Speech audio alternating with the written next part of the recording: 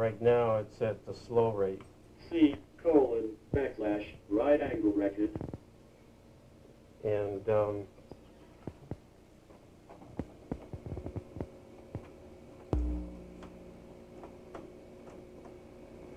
the screen has it on there. Mm-hmm. Is the normally I have in the computer when I power it powers it up and then reads an auto-exec file, which that file has the program in it to load it.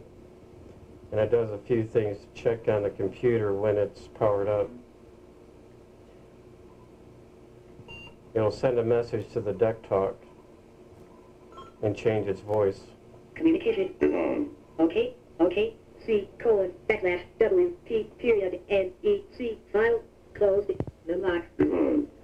File display installed right ampersand. Left shift to activate. File display installed right ampersand. Left shift to activate. No new is got new period. C:/\. What it does is it sends a message to the screen that lets me know that it's working and reading the screen. It first sends the same message to the deck talk, and that's the reason why you get two.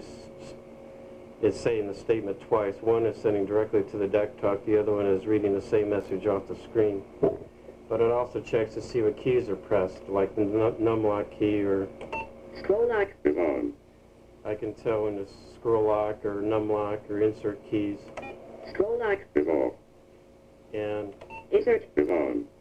Insert is off. I change the voices to indicate, to emphasize certain things.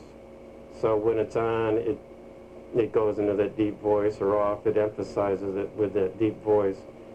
In a deck talk voice, they call that voice Harry's voice, or a military drill sergeant. I just call it a command voice.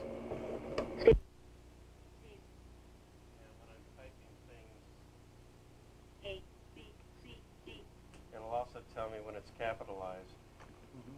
D-E-F-G-H. I change the voice, and whenever it gets to a capital versus lowercase, and That command or file name. C:// it'll read everything on the screen.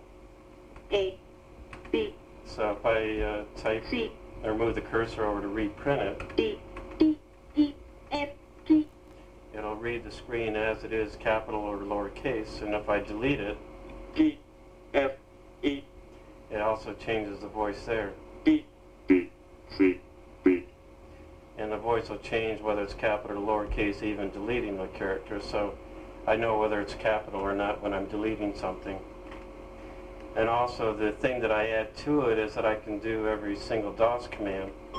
It's also a file program. Directory for C:// Number of files is 433. Directory space used 3,285,305. A 1 period : main menu.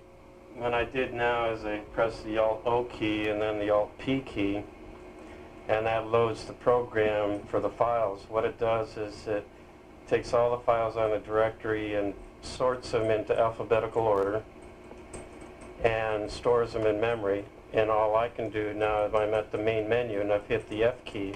File command A 1 period : That takes me into the files, the list of files, and if I were to I can search for any letter of the alphabet by typing the F again. Find first letter landlord period : I hit the L key and it goes to landlord. And if I would hit the L key again with the find, it would go to the end of the L's. Find M period : So it goes to the first letter of the letter M. L S T period back. But if I back up, it goes back to the last letter on the L list. But these are, in other words, I can find out whatever's in the computer, Main menu. including subdirectories. Directory command. If I go into directory mode, Sub directory. Directory right now for it's C: storing all the / directories. Now, you wrote this program, and now how can other people use this? How did you implement that? Okay, this program is just a regular small program. It actually only takes up 26K of memory. And What you do is at the very beginning, you can put it in an auto-exec file, or you can put it in another file. If you put it in the auto-exec file, when you power up the computer, it'll read the file and load it into memory. And you have to load it into memory before you run any other program, if you want the computer to talk. And also, too, is you can't load it into or run the program while you're running something else, because it won't work. Because other programs modify things and use them, and when the TSR program comes in, it'll update the modified version, and when you get out of the other program, you'll also lose the TSR program, as they call it. So Okay. it has to be done right at the very beginning on PowerUp. Okay, so, but you wrote this program and implemented it, and it's now available on the market? I've been thinking about putting it on the market, I just haven't done it yet, but Mhm. it's available.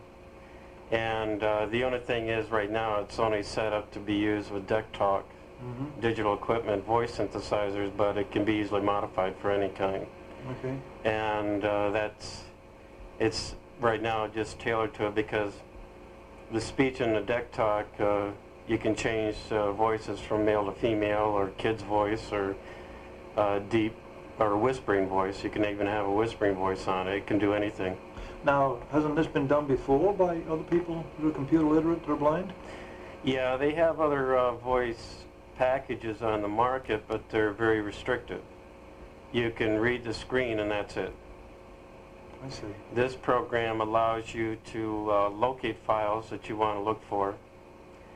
It'll only display the directories or subdirectories if you want to know what you have, and it will tell you how much space you have left on a disk, and it will tell you how many files you have on a disk. Did you take